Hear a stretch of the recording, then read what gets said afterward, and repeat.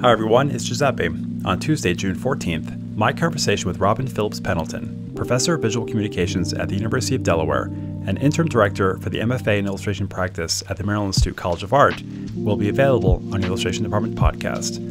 Among the topics, she talks about illustration's racist history, the power illustration has to heal and harm, and more. Here's a preview.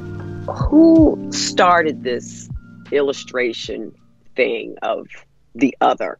Like, who was illustrating the Black image? Of course, there's Aaron Douglas and, the Harlem Renaissance. And then, it's like, but before that, who had this grandiose idea to tell these stories about people who were different from white people?